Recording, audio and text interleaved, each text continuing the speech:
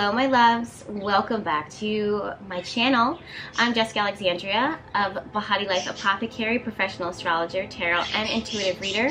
It feels so good to have you guys with me once again. We are back. So I'm not gonna lie to you, obviously we are outside because this is the new vibe lately. This is my vibe. However, my birds are singing today, and also we have tornado watch hashtag / tornado warning, and a hurricane / tropical storm will be sweeping through in just a few hours. I'm saying all this to say that the energy is a little unpredictable right now, but I'm here for it. This breeze is fantastic. We have the cards, we have the chart, and we're just gonna work with it. We're gonna vibe with it. All right, so first and foremost, you guys, I want to know how you are feeling right now, what's going on. And the reason why I want to check in with you is because this Mars square Uranus that's happening within the charts right now can be really, really difficult and tumultuous to work with, to deal with. And as I'm saying that, the Mercury square Neptune aspect that's happening right now is also on my radar, and I can see is creating a lot of blips, a lot of wonkiness, a lot of wobble and shaking in our personal lives. So if you can, you guys, let me know down in the comments what your sun sign is and your rising sign. Those are the things that I'm gonna need in order to do my research as an astrologer, as an intuitive, okay? So first things first, one thing that's really standing out to me this week is the fact that Venus will be directly opposite, opposing Saturn retrograde, currently sitting in the sign of Aquarius. Now, what happens with this, and what I can already see and what I can already tell, not only just looking at this aspect, but all of the aspects as a whole. You guys know I don't look at just one transit. I'm interpreting the entire chart, the entire energy of what the chart is creating and the energy that we're gonna be feeling in our personal lives. So what I can see is this huge push, pull, and shove into this idea of independence and being self-serving and looking out for yourself.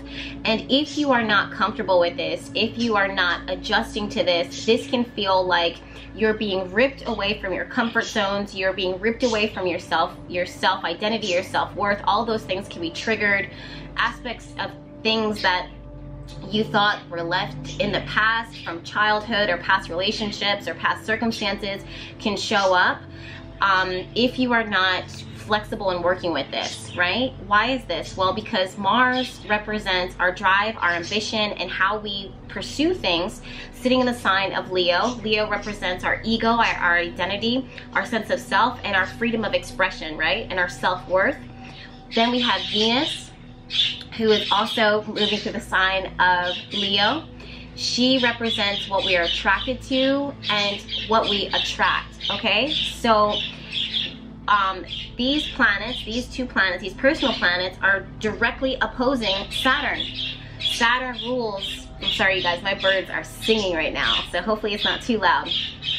But should I give them a moment? We'll see. Okay. Saturn rules our restriction, our commitments, and things that confine and contain us. It also is there to make us more responsible, make us more mature, and essentially level up.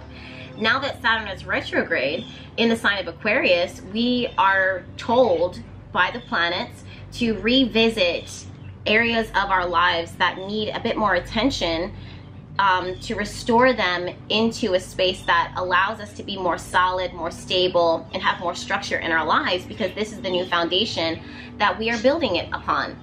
With Saturn sitting in the sign of Aquarius, Aquarius says this is not how we have always done things. This is not the way that we've always done things.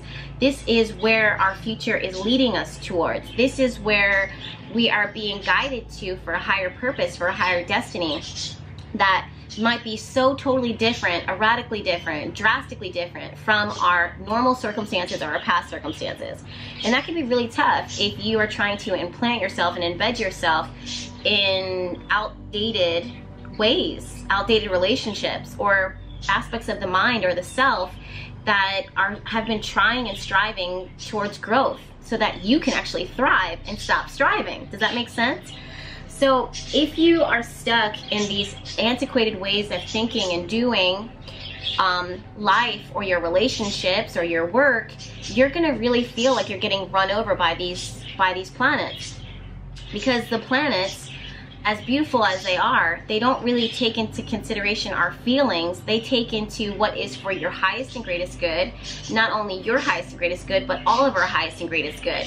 And the whole planet as a whole is in the midst of major transformation right now as we speak. This is not meant to be comfortable. It's meant to test our boundaries. It's meant to test our comfort zones, because we are really letting go of old ways, old habits, right?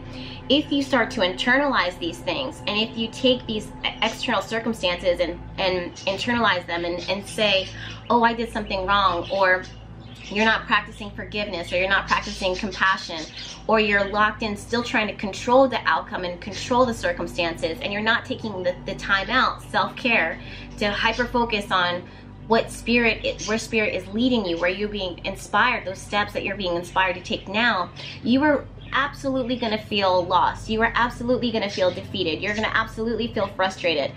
And these are transits, my loves, that are very, very heavy. The weight of them and the magnitude of them is so great that you should not be carrying all of this weight and burden on your shoulders, on your heart, in your spirit alone. This is why I've been telling you guys, with Chiron moving to the sign of Aries right now, Chiron squaring off with the Sun moving through the sign of Cancer, Chiron sextile Saturn here. I've been telling you guys to really be selfish with your time, be selfish with speaking up for yourself, be selfish in the pursuit of your desires. Have confidence as best as you can, and if you don't have it, work to set intentions so that you do have it. Self-confidence, self-knowledge, self-awareness, self-growth, self-mastery. You don't have to master it all overnight, but at least set the intention that you're pursuing it, and that it's coming towards you, and that you are coming towards it, right? Aries focuses on the self. It says, I am, this is who I am. I'm defining myself. Moving forward, this is who I am. Even in a second ago, you are not the same person, because you are actively choosing every single moment, every single second, every single minute, who you will be. And you can change that. You can change that outcome. So with these planets, as their weight comes crushing in, you know, and as they kind of force you to surrender and to open up to these new opportunities that are showing up in your life, and new relationships, and old, you know, saying goodbye to these old ways, you are being actively transformed into your highest, greatest self. Believe me, trust me on that. As I'm saying that, you guys, one of the first few cards that jumped out is the Star card. This is actually ruled by Aquarius, and it connects us to healing. It connects us to higher purpose. It connects us to the reminder that there's always a new day. There's always hope. There's always faith. And faith is meant to be illuminating in your life right now. We don't want to have faith in our current circumstances, in our current situation, in our current, you know, environment, because all of that is an illusion. It's how you are perceiving it right then in that moment, whether it's good or bad. We want to have faith that in a higher power, in a higher source, and higher love and higher energy, because that's actually what is real. When you tap into that, you guys, it is unlimited. Like, it's limitless what can happen. It's limitless, the blessings, the abundance, the growth that can manifest and materialize in your life. That is what is actually real. Even as I'm sitting here and I'm watching that butterfly fly right by my window, and I'm listening to the birds chirp in the background, and there's a storm that's brewing in the horizon, and you know, a hurricane or a tropical storm. I don't know where we're at right now, but all of that, you know, it's my perception. It's my way of looking at life. You know, it's my way of absorbing and observing the present moment. And in that, I choose to be grateful. I choose to notice the abundance. I choose to notice the health. I choose to notice the vibrancy in this moment, and my life becomes magical because I actively chose it to be. Does that make sense? However, if you are, Star card back again, if you are refusing to accept that truth, if you are refusing to accept that reality, this Mars Venus opposing Saturn aspect, and then Mercury squaring Neptune aspect is going to muck up your mind and muck up your brain to the point where you're going to look at the circumstances around you and choose to define them in a way that is limiting and reflects a shadow belief, reflects a trauma, reflects something that will hold you back and hinder you, and you will then create that reality. You will then create that normal. That's not what you want. That's not what you want. In fact, you guys, the next cards that I pulled for us are the Fool card and also the High Priestess. This is understanding that we are actively co-creating with the universe and with our higher self all the time. All the time. We are able to manifest, we are able to materialize when we speak out to the universe and call out to the universe our hopes, our wishes, our true desires, because that's what Spirit wants for us.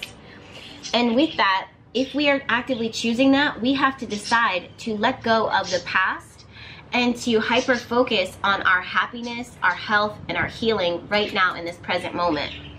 Because that will then materialize, that will then magnify, that will then magnetize, that will then be brilliant. What I want you guys to recognize with the Star card is that sometimes what you see in this present moment is going to be darkness. In that darkness, my loves, especially with the High Priestess here energy, I'm surprised that I don't see the Hermit card here, but I think it's because a lot of us are out mixing and mingling and networking like I've been telling you guys to do.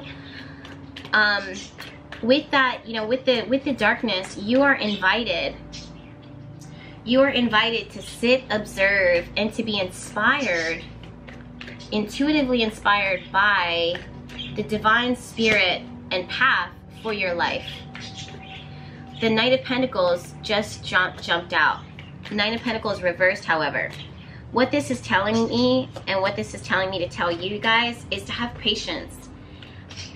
The thing that I'm hearing with that is when you hear Spirit and when you hear the universe asking you to have patience with it, it's not saying that you are going to have to wait or that there's going to be a delay. Some of you guys, that's the first thing that you hear when you hear have patience.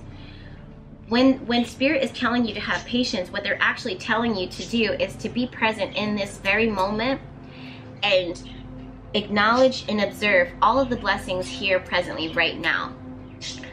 I don't know why, but I'm just like seeing someone just eating a bowl of ramen noodles and just being like, you know, they don't even see the blessing in that. Like you're consuming something, your body's getting some level of nourishment, right? Or there's comfort there. There's comfort food there. There's, where are you sitting? You're sitting with a blanket, you're sitting by yourself. You know, embrace the loneliness, and not the loneliness, but embrace the ability to be alone and to enjoy your own company. Or if you're with people, embrace the companionship, embrace the partnership, embrace the people that are around you and the unique, interesting energy that they bring into your lives, whether it's challenging or whether it's constructive. Because either way that you look at it, Three of Wands is the card of looking out and observing, but it's also about harmonizing and connecting with the energies that are around you. You're then choosing to collaborate with them. You're then choosing to align with it. Now with the Hierophant card, this is going to reverse. This is going to test how you perceive things and how you've learned to see things, so that you can then break away from your average experience, your average Joe life, your average basic monotonous day-to-day, whatever that looks like for you, and step into something that is higher. Step into at least an awareness that teaches you and shifts you into something that is so abundant, so beautiful. Something that each of us can access, something that each of us can dive into. That's the other thing too, you guys. A lot of this, I keep talking about the mind, I keep talking about our perception, I keep talking about intention and the vibes of things, because all of this is really in the head and all of it is with the feeling. And when you're able to master those things, then you step into a new form of energy and life that it's not even about attracting anymore. It's not about even setting intention. It's about this present moment, transforming this present moment so that you can see it for what it actually is, the biggest blessing, the biggest blessing. And in that, you guys, I just heard you break curses. in that you will actually break free from curses, things that were written over your life, spells or obstacles or beliefs that have been generationally programmed in your brain. You're breaking free from that. That is what you are going to be harmonizing with. Some of you guys are looking, especially with the Three of Wands, some of you guys look for these external feelings of confirmation, but honestly, if you just sat with yourself, if you just sat with the High Priestess, if you just sat with your higher self, if you sat with your inner magician, if you sat with your, you know, this inner sage that's within you, this wise inner sage within you, you would hear it. You would hear it, you would see it, and you would never believe anything otherwise. You know, you would be so completely aligned with your path. It's not these external things. Once I see this, then I'll know. No, when you feel it, you will know what is true, what is right for you, for your life, and what is manifesting, or what has already manifested, or what you are embodying, or who you are. Okay, it all comes here. It all comes here. It's in your mind, it's in your third eye, it's what you are aware of. It's what you perceive, it's what you accept, it's what you're choosing to believe every single day. And this decision that you make every day, this choice that you are going to make every day, let it come from a space of high love, high energy, the divine's energy, right? Let it come from that. Because when you tap into that, and when you are downloading from that, when you are accessing source, you guys, you're going to have such a strong sense in your spirit that says, without a doubt, without a fraction of a doubt, it's going to speak so clear to your spirit and says, this is what is for me, this is what is not for me. And with that, nothing can ever form against you. Nothing can ever defeat you. Nothing can ever steal your abundance, or take out of your mouth, or take from your heart. None of that could happen. With the Seven of Wands, you guys, sometimes this is a card of stress, and the things that we are fighting to believe, the things that we are fighting to accept, the things that we are fighting for. And Spirit is saying, with Five of Pentacles here reversed, and also the way that these planets are looking, and the way that Spirit is speaking to me now, you don't need to fight with anyone for anything. You don't need to fight to prove anything to anyone. You don't even need to fight to prove it to yourself. I just heard the word mastery. All you need to reconnect with, because I'm not even going to say all you guys need to learn to do, it's you already know how to do it. When you were born into this world, when you're born into this planet, you knew how to do this. When you reconnect back into source, at your sacred space, at your altar, at your meditative state, Fool card here, and the High Priestess and the Star card, when you guys go back to that, you're going to sit with Spirit, you're going to consult with Spirit, you're going to hear Spirit, and you are going to be reaffirmed and be spoken to. One thing that I want you guys to see real quick is masculine energy and feminine energy in the form of cups, so emotions, water. Water totally transforms. That's something that's coming through right now. Water totally transforms based upon the elements, or based upon the energies around, right?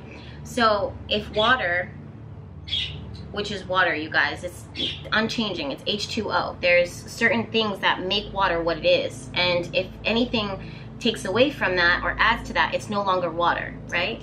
But water, being water, it changes and it transforms based upon the energies around it. So if the heat is too hot, or if the heat is hot enough, that water is going to evaporate, or it's going to lift up from its once form and then shift forms based upon its circumstances, based upon the environment, the energy around it.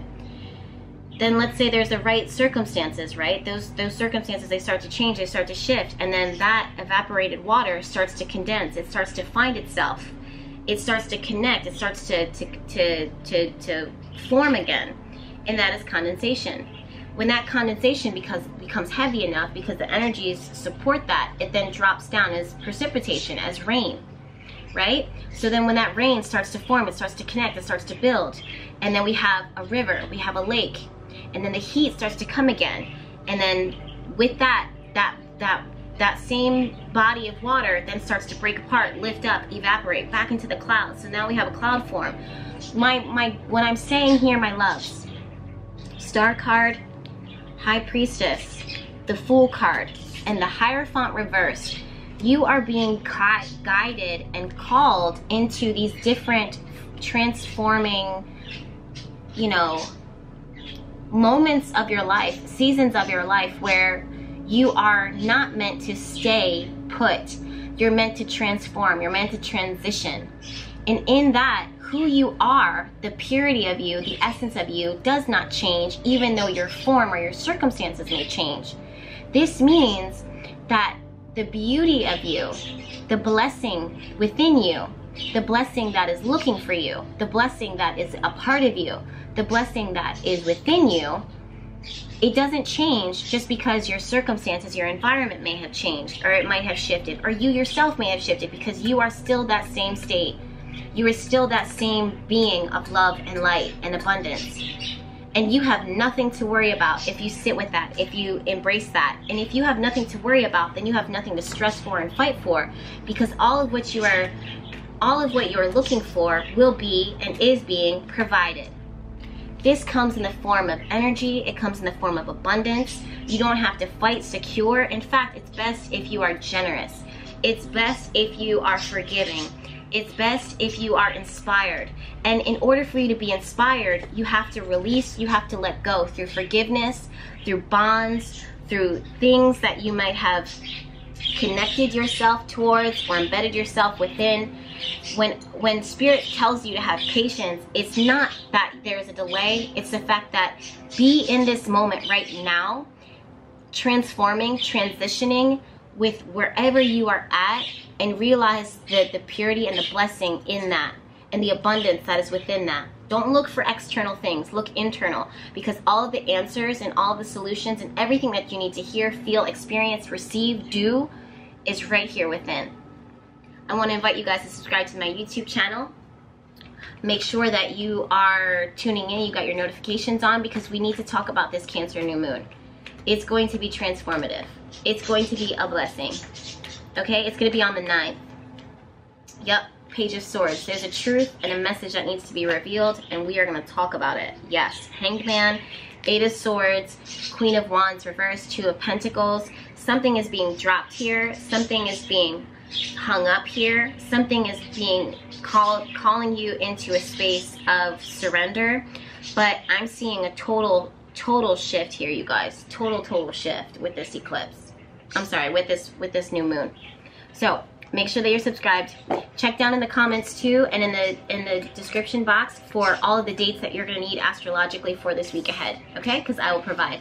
I'll see you in my next video. Bye.